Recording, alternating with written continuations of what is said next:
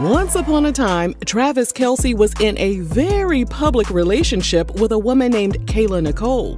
The Kansas City Chiefs tight end and the media personality had the internet in a chokehold with their cute photos and lovey-dovey posts. Sadly, their relationship wasn't built to last. In fact, there were several red flags along the way that were bussin' Kayla upside the head.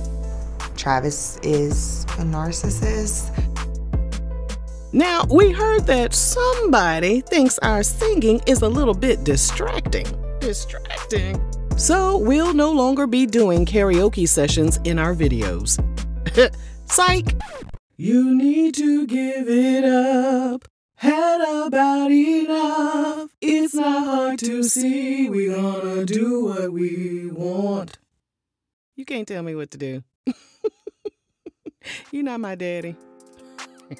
Now, before we get into other people's business, don't forget to scoop up something to munch on at rrgsnacks.com, our online concession stand that has an assortment of barbecue brisket beef jerky, green apple licorice, and butter toffee peanuts.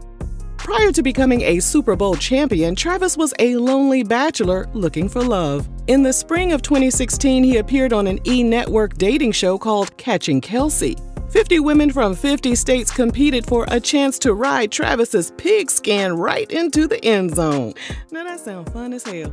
Contestant Maya Benberry won his heart. The show premiered in October 2016, and since viewers were still watching everything play out on TV, Travis and Maya had to keep their relationship low-key until after the season finale aired in November 2016. By December 2016, Travis had already moved on. And apparently, he didn't give Maya the memo. Oh, hell no. Travis had been following Kayla on Instagram, and over the course of about a month, he started liking some of her pictures and watching all of her Instagram stories. He admitted to E! News that he was stalking her, but he wasn't making any major moves. So Kayla decided to take matters into her own hands by sliding into his DMs. Oh, hell no. In an Instagram post, she wrote, "Slid into that thing like it was third base. Lesson here is making the first move might be your best move, sis.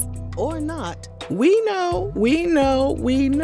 A woman making the first move doesn't always mean a relationship is doomed. However, we've done enough of these red flag videos to know that whenever a woman steps into the role of the pursuer in a heterosexual relationship, things rarely end well." Travis and Kayla started dating almost immediately and made their public debut in May 2017 at Jeremy Macklin's wedding. When the internet caught wind that they were an item, there was one person who was in their feelings: his ex-girlfriend, Maya. After doing the math on the timeline, there was a bit of an overlap between the end of his relationship with Maya and the start of his new relationship with Kayla.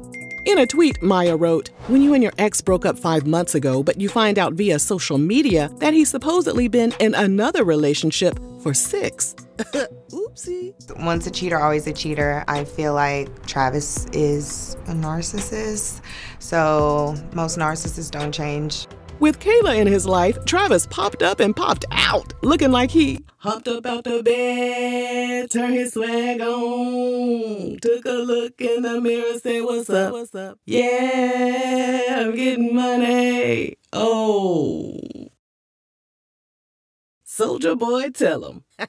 Yeah. Not only did it appear that Kayla was helping him step his game up in the fashion department, but the California native also looked like a little snackety snack by his side. In addition to that, she's educated as well.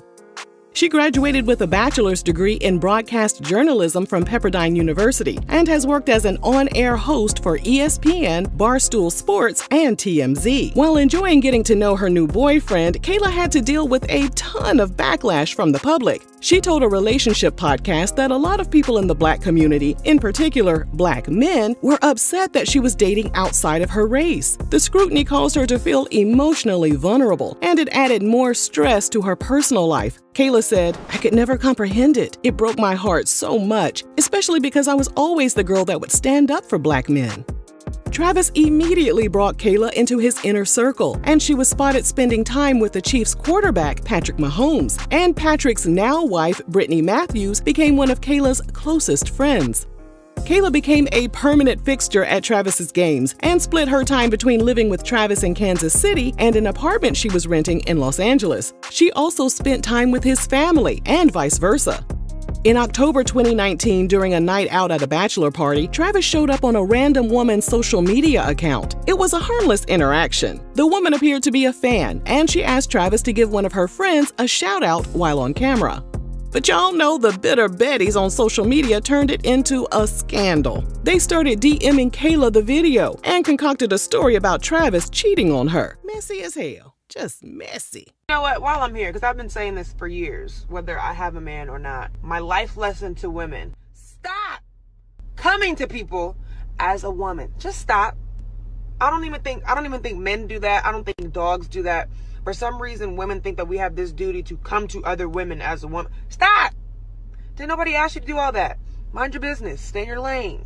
Don't come over here with that mess. Stay where you at. Tell him, girl. After 3 years together, the couple broke up. It was the start of a cycle of numerous breakups and makeups. Based on previous red flag videos, frequent breakups are typically a sign of disharmony and usually lead to a permanent split. Romantic relationships aren't always a straightforward path to happily ever after. Sometimes there are some bumps along the way. According to psychologytoday.com, 60% of people have been in an on-again, off-again relationship. And some evidence suggests that a pattern of separations and reconciliations is toxic to the relationship and to each partner's personal well-being. The more frequently couples cycle back and forth between being together and being apart, the more their relationships tend to deteriorate to involve negative interactions, less satisfaction, and less commitment. By the start of 2020, they were back together and more in love than ever. In July 2020, they took a trip to Lake Tahoe with Patrick, Brittany, and some other friends. Weeks later, their relationship was over. Again. I know you lying. An online user shared a video with the title, "Girlfriend of NFL player Travis Kelce leaves him after he got caught with Becky." Oh, hell no. With social media users losing their minds over the allegations, Travis took to his Twitter to write, "This is fake news, a lie, and not why Kayla and I broke up. Take all your hatred somewhere else, please." Okay, Travis. So what was the real reason for their split? Well, we're unsure. However, some online sources claim Kayla was ready for Travis to put a ring on it after nearly 4 years of dating, but Travis wasn't quite ready to make that kind of commitment with her. Ooh. So they went their separate ways, but not for long. Ahead of the 2020 holidays, they reunited. During a podcast appearance, Travis promised he was going to spoil Kayla with some nice gifts for the holidays, and he described her as being the absolute best. Okay, we'll see. Would an engagement ring be waiting for her underneath the tree? Hell no. Hell no. Christmas and New Year's came and went, honey, without a proposal. And during a January 2021 Instagram Q&A session, Kayla decided it was time to turn the heat up on his ass. It's getting hot in her. When a follower asked if she was ready to be a mom, Kayla responded, "False, but I'm ready to be a wife."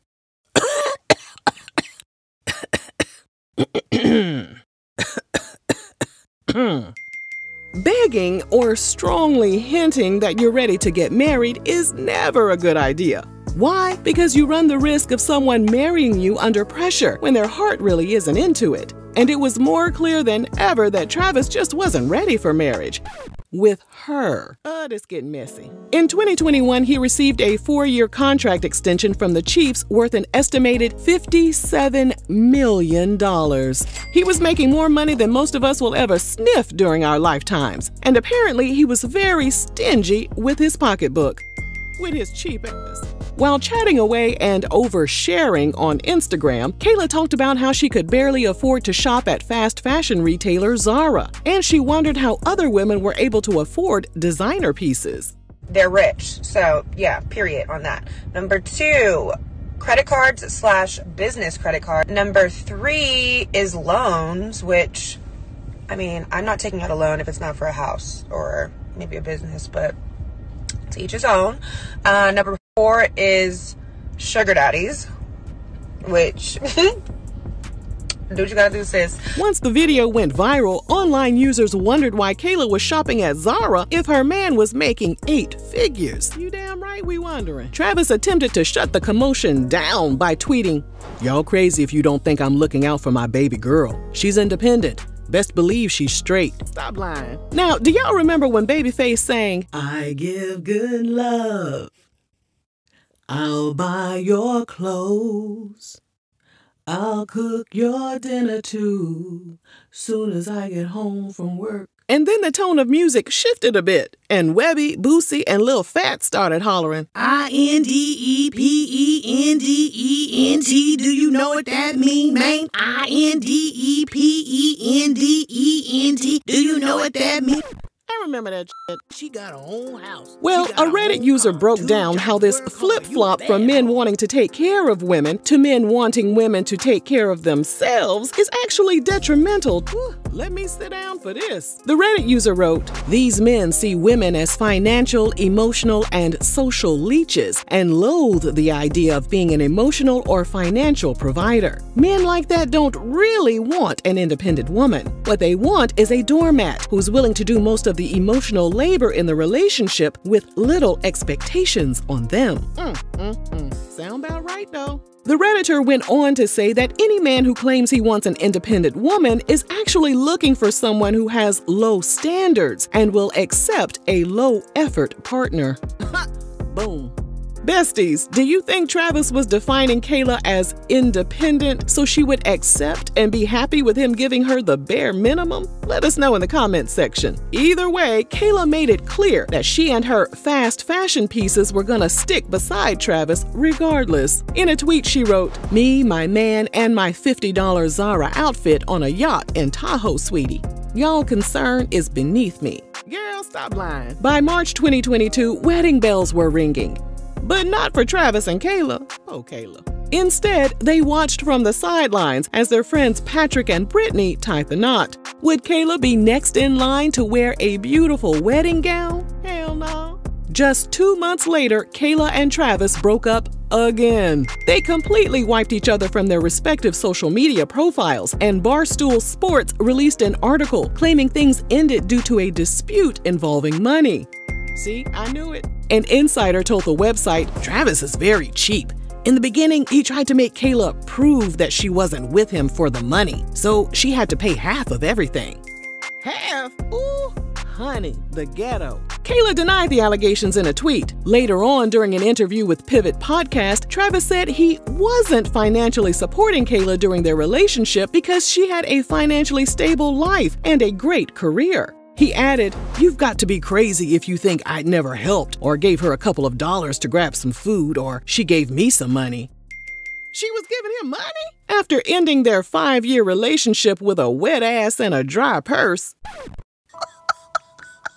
Kayla took to her TikTok to express how stupid she felt for thinking being in a long-term relationship would lead to marriage. Baby, don't worry, you ain't the only one. By the start of 2023, Travis made it clear during an interview that he was single, enjoying life and staying focused on his career. But he had his eye on someone. On July 8, 2023, he was spotted at Taylor Swift's concert at Arrowhead Stadium, where the Chiefs play. He was seen watching the show from a private box, as well as trading friendship bracelets with fans inside the venue. Friendship bracelets. He later admitted during an episode of his podcast that he was disappointed to find out Taylor doesn't talk to anyone before or after her shows to keep her voice in tip-top shape. He also revealed he made a special friendship bracelet for her with his number on it, but he didn't get the chance to give it to her. We ain't gonna talk about why this grown man making friendship bracelets. 4 days later, he showed up to the premiere of the Netflix documentary Patrick and Brittany co-starred in. Kayla was there as well. Although they were pictured separately, everyone assumed they attended the event together. Rumors of a reconciliation continued to run rampant after Travis's mom was seen leaving comments on Kayla's Instagram.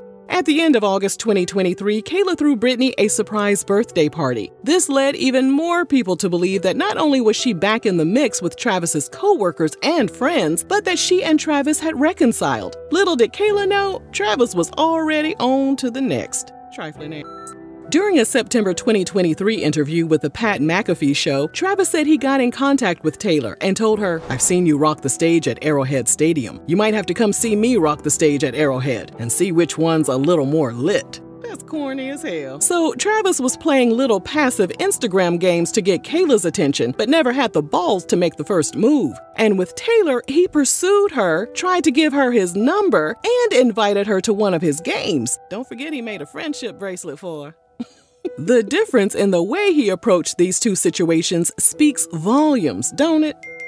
Sure do. Taylor, with her thirsty ass, accepted his invitation expeditiously and showed up to the Chiefs' September 24th game. She was also photographed sitting next to his mom in a suite. She met the mama already? Following the game, Travis and Taylor walked out of the stadium together. A source told People magazine that afterward, Travis rented out an entire restaurant to have an intimate gathering with his family and friends, and Taylor was there too.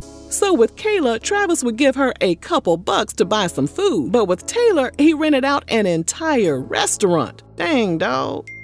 Days later, Taylor was spotted at MetLife Stadium in New Jersey to watch Travis's team take on the Jets. Taylor was also spotted out on the town with a few of her celebrity friends, and Brittany joined them. I know she didn't. That was enough for Kayla to unfollow Brittany on Instagram. Bye, Ashy. And we can imagine she felt a little hurt to see Brittany and Travis's mom welcoming Taylor into their inner circle. Days later, Kayla posted a video of herself in the gym and stated she was using her workout as a form of therapy. Good for you, girl. Get snatched. As for this Travis and Taylor situation, well, Taylor is known for being a bit clingy whenever a guy shows her an ounce of attention. Do y'all remember back in 2012 when she dated Robert Kennedy's son, Connor? Sources stated that 6 weeks into their relationship, she bought a house near his family's compound. She crazy as hell. In a book about the Kennedy family, which we've linked in the description box, a friend of Connor said, Connor liked Taylor, don't get me wrong, but this business of her buying the house on the Cape made him nervous. It seemed as if she was getting a little too attached. I would be nervous too. They broke up after a few months of dating, and Taylor sold the house about 8 months later.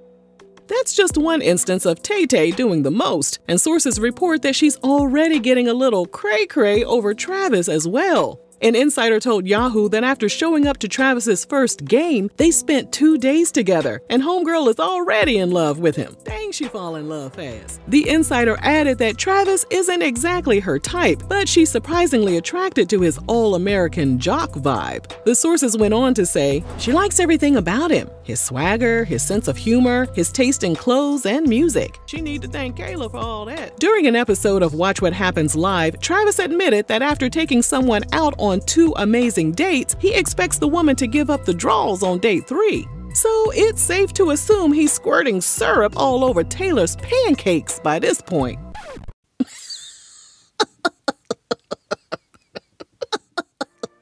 Seeing her ex move on in real time with all the social media updates has to be hard for Kayla, but something tells us she's dodged a bullet. Yep. We predict he'll either drag Taylor along for a few months and then dump her once he realizes she's nuttier than squirrel shit. And then she'll write a song about it before they both move on to their next victims. Or maybe these two were meant to be, and we just need to sit here, eat our snacks, and mind our business. Nah. If you enjoyed this video, let us know down below. And thanks for watching RRG.